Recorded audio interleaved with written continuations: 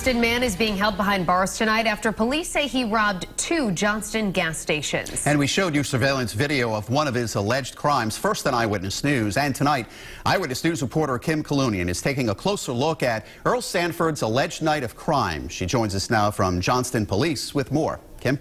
Well, Mike and Shannon, Sanford appeared before a judge this morning after being taken into custody in Providence overnight.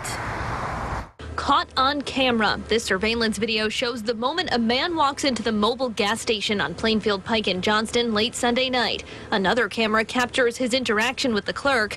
Police say he demanded money and claimed to have a weapon tucked into his waistband. Less than 60 seconds after he first walked in, he walks back out. Police say he made off with about $50. That man was later identified by police as 40-year-old Earl Sanford, and they believe he went on to rob this gas station on Killingley Street about an hour later. By early Monday morning, our cameras captured a car being towed away from a third gas station on Union Avenue just over the Providence line. Police say that's where they took Sanford into custody. On Tuesday morning, he appeared before a judge on 1 count of first-degree robbery and another count of second-degree robbery, both felonies. A judge ordered him held without bail.